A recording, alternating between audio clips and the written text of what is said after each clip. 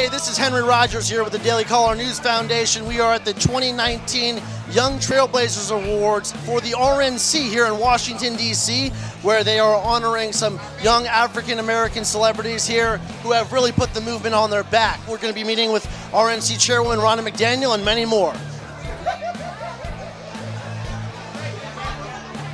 African-American small business ownership increased by 400% from 2017 to 2018. This year is an honor for me. It's an honor and a privilege that I get to present this award.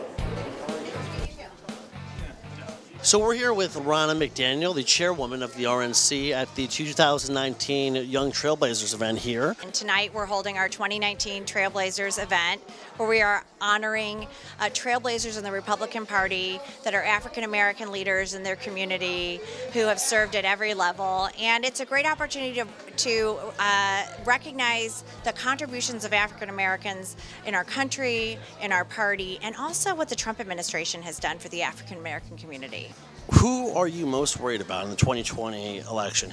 You know, as I'm watching the field unfold for 2020, I really don't see anybody standing out. I think that so many of the candidates have signed on to this Green New Deal. It's a monstrosity. It would bankrupt our country. It's a total government power grab that will take over our health care, our education, and it's unaffordable. We just crunched the numbers on the Green New Deal. You know how much it costs every American? I can't imagine. $600,000. Do you have that? And then we've got Joe Biden, who's looking to get in. Listen, Joe Biden, what's he going to run on? The stagnant wages of the Obama administration, the jobs that were leaving our country, the manufacturing leaving our country, the bad trade deals, the failed foreign policy. So I feel good about where President Trump is, and we're going to focus on educating the American people and sharing the great results that have come out of this administration. You've been killing it in fundraising. Your numbers have been historic.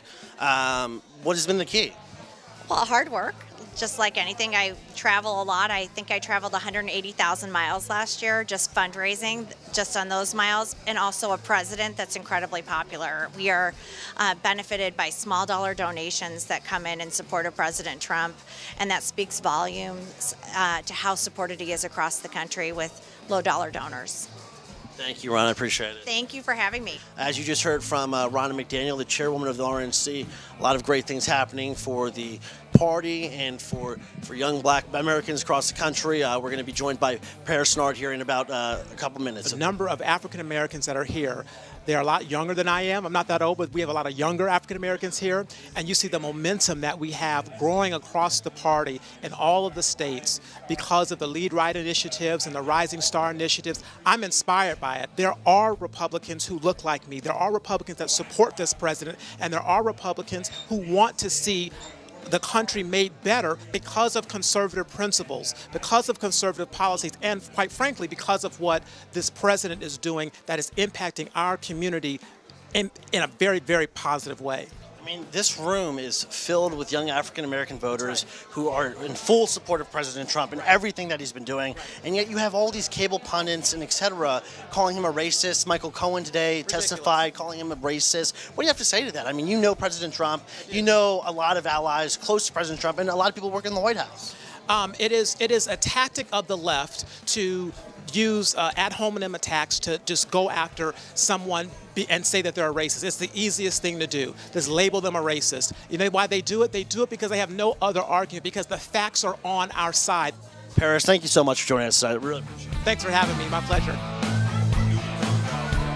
I'm joined by Lester Goodman, Bianca Garcia, another young trailblazer here at the RNC Trailblazer event here in Washington, D.C. I am here to take in everything that's conservative so I can take it back to Florida and turn my county, Broward, red. I'm here to just gain valuable insight from various leaders within the Republican Party, such as Chairwoman Ronna McDaniel, take these skills back to our communities and engage our communities in the 2020 election. Do you see crazy Twitter bots coming at you at all times, people coming at you at all times and attacking you for being a Trump supporter or not?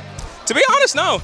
I think it's because of my personality. You're one of the few, huh? I think it's because of my personality, because if people Because if people come at me, I come at them with a joke, they laugh, I get them going, that's how I disarm them. How has it been defending the president at such a young age with such a hostile environment? What we need to do is focus on everything that he's doing that's benefiting Americans. And defending Trump and defending conservative values is not a hard task for me. It's something that is very, very easy for me to do. What we need to do is we need to highlight all of his accomplishments, record low unemployment for Hispanic Americans, Black Americans, consumer confidence is at record highs. Thank you. Bianca, thank you so much, and have fun tonight. Get the dance going, have some fun, all right? Thank you.